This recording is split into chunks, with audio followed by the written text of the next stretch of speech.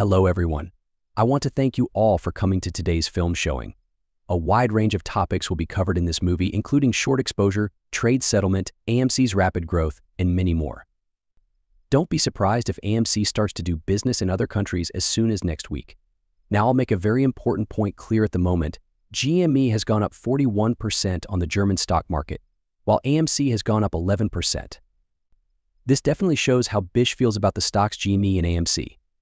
We've already talked about how we're going to handle reports. We are currently seeing a situation in which the values of AMC and Zain should be going up under normal circumstances.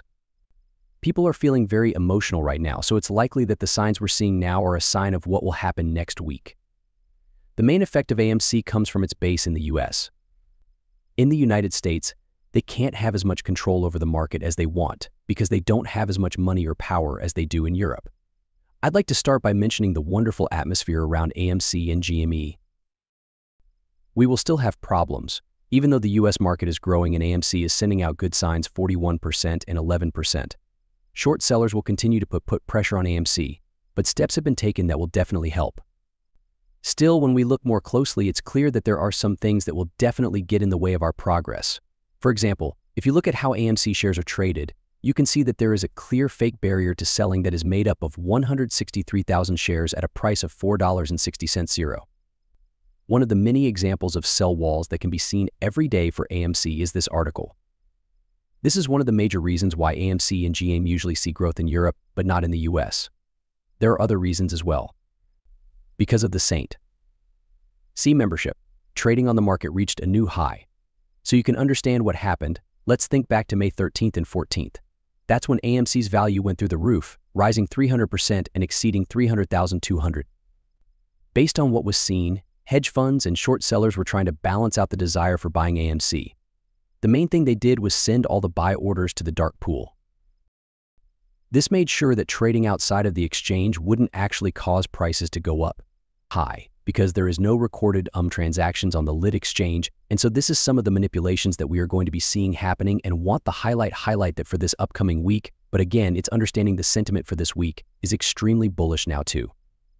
Take a look at some of the reason for why, whilst we are going to be seeing the manipulation and suppression, why they're going to be limited is understanding when we have the CAT system, which is again the end of this month, all the trades marked as longs while they are short will be exposed by the CAT system. We know that the market maker ends short to use the trick to report trades long while they're short. For those of you who don't know many firms in the past before, and the one we're going to be talking about here is Citadel, have been actually fined due to the fact that they have mocked trades which were short, but they've actually marked them as long.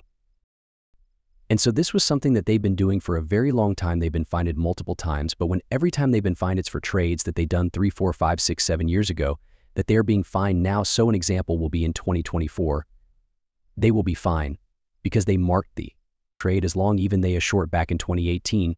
Now this obviously doesn't help us because firstly, if the manipulation has already been done, secondly, the F is extremely small to how much they actually make, but with the CAT system being implemented the moment they do, that will be available to.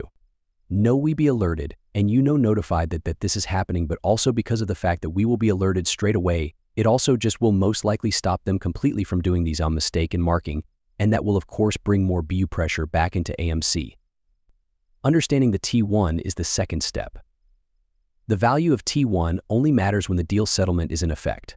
We'll talk more about this later, but for now, please keep in mind that while the US starts following T1 on May 28th, other countries like Canada and Mexico will start on May 27th. The European Union also wants to use the same method, switching to a settlement term of T1. But the exact date of this change has not been made public yet. At this point, we know that T1 will be used starting on May 28th, but the exact time will depend on when you watch this video. It is clear that the trade agreement is being put into action, which is definitely true. Still, I'm sure that this is really happening. This is because, as we saw in the last movie, the companies that would be most affected by the T1 have worked hard to set up platform structures that make the settlement process easier. That being said, this is only now becoming clear since the T1 was added. Because of this, the fact that new companies are starting brokerages that make payments faster because of the T1 system is a clear and, in my opinion, undeniable sign that it will be put into place. In addition, short sellers are having a hard time right now because they can't settle trades because they don't have enough shares, even though these global platforms offer fast payment processes. The following reasons are likely to cause AMC's value to rise significantly over the next week. The first thing we did was watch the European market try to have an effect, but they run into a lot of problems that stop them from moving forward. Let's look at this clearly false information. Next, information on the tip ranking ownership page shows that insiders own 74% of AMC. Institutional investors, like mutual funds and companies that are traded on the stock market, have a 12.61% share. It is not clear what share of ownership individual investors have. Since we already know that AMC is mostly owned by private investors, it should be clear to everyone why this situation is wrong and why it is inherently false. A lot of people agree that retail buyers probably own more than 90% of AMC shares, but this can't be proven for sure because the numbers are always changing. This shows how false information is being spread about AMC, making it look like it is owned by insiders when in fact, most of its shares are owned by regular people. What I also want to say that's not mentioned here is understanding the fact that they are likely, and again, this is always how they change narrative, is that in the past they were talking about how AMC ownerships isn't consistent of insider, and now they're trying to say it is consistent of insiders. Because of the new narrative that they are trying to push, so we always going to be seeing these media articles trying to give a false firstly, and bad narrative on AMC with the sole purpose of making you sell your shares in AMC, and trust me, right now is the time they want you to sell right. Now is the time where they want to buy all real shares of AMC because they have many limiting factors which is going to be applied very, very soon. Furthermore, if you take a look at this right now, and this just shows desperation and understand the scale of this whole situation, is understanding that AMC postcards requested by these brokers for their retail holders, millions of postcards requested shows over 2,300 institutions as well.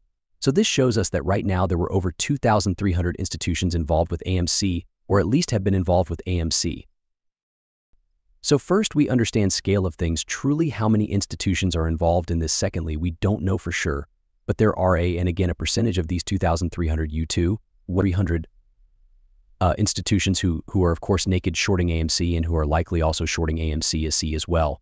And so you can see how if AMC were to explode today, how they are going to affect many firms are out there, some on a bigger scale, some on a smaller scale, but understanding that there were over 2,300 institutions involved should allow you to understand truly how big of a situation this is and why they always want to suppress AMC, why they always want to give a false narrative about AMC, and more crucially, why they always want to manipulate AMC in order to prevent the price from actually rising. You can also see how hedge funds suffer when they don't have enough privacy. Equity sales happen. Institutions are not giving money to hedge funds because private equity firms have not returned clients' money. This knowledge is very important because these hedge funds are not only raising the margin requirements, but they are also making it hard to get cash. The liquidity woes are also made worse by the fact that private equity firms aren't helping these hedge funds. This also adds to what we already talked about in terms of the upcoming changes and shows how tough it is right now to get enough capital and cash,